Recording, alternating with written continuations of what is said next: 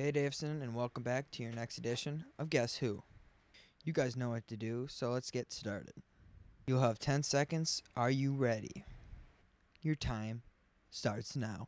This teacher moved to Davison in 1987. He graduated from DHS in 1999. He flipped a full-size farm tractor at only age 10. He played basketball, baseball, and junior golf in his youth. Well, Davison, your time's up.